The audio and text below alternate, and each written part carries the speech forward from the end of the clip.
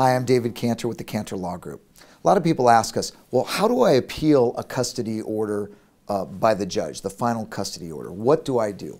Well, first thing you need to know is you have to file the notice of appeal within the prescribed time limits, and that's 20 days from the entry of the final decree or the order. Here's what happens that a lot of attorneys make mistakes with. What they will do is they'll do a motion to reconsider and say, let's just file this. It's quick, it's cheap, it's easy. Let's see what the judge says. Well, the problem is if the judge drags his feet and then the lawyer finally gets that ruling in the mail and by the time he gets to you says, well, look, he denied it. Let's file an appeal.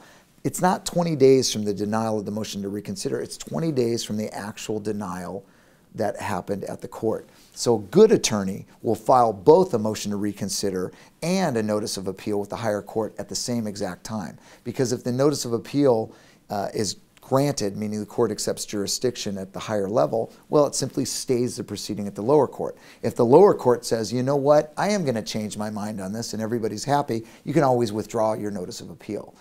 So this is a tricky area where you need a lawyer who knows what they're doing in the appellate arena, and that's us. So give us a call if this involves your scenario.